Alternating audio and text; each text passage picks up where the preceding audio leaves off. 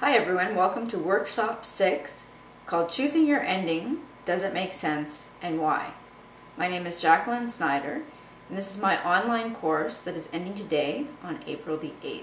It's been wonderful having all of you here with me and I've really enjoyed giving this course. It's been really inspirational and a lot of fun, and I really love giving these online courses. I find that I learn just as much as everybody else does, and it furthers me in my career, and I hope that it furthers all of you as well. So welcome back, and we're talking about your character and the ending today. I wanted to talk to you a little more today about your main character and a couple elements about the character that are important to think about here and now when you're organizing the ending of your novel. Two things about your character. The first thing is that your character needs to appear as real as possible to your readers. And that means that they need to desire something. They need to desire to attain something. And this is what you make clear, definitely at the midpoint of your novel, but even at the first pivotal point. What your main character desires is on the surface of your novel. It is your premise, and it is what all your readers think your story is about. And if you were going to promote your book, this is what you would tell them it was about. And that's why I got you to write out your premises in the first workshop in this online course, because I think it's very important to have that very clear at the beginning.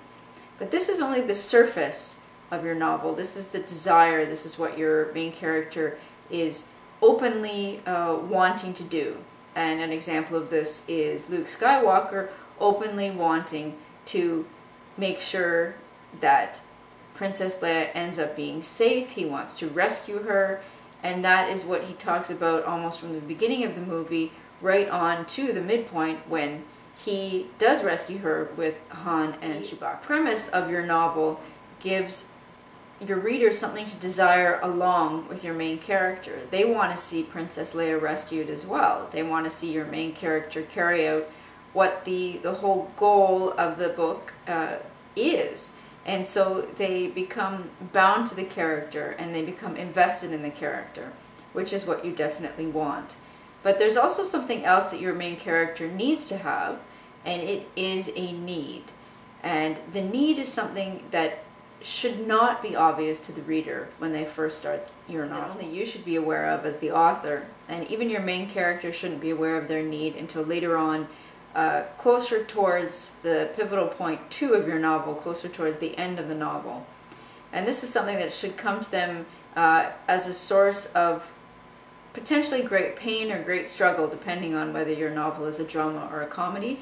But there has to be some pivotal point, some conflict, some revelation in one form or another that leads them to realize what their need is. I talk about that, and I give the example of Luke and saying that his need that he realizes closer to the end of the movie is being part of the rebellion, and saving the princess is only one part of his tie with the rebellion, and he ends up becoming part of the rebellion, defeating the Empire by destroying the Death Star, but also this leads him on to his ultimate destiny, which we only have hints of in this first movie, but as we know, there went on to be 6 movies. Not all of them were directly about him, but ultimately he is implicated in all of them. He had a destiny, and George Lucas was very aware of that from the beginning of his movies. When creating the ending of your novel, I realized that endings can be problematic, and people often change them.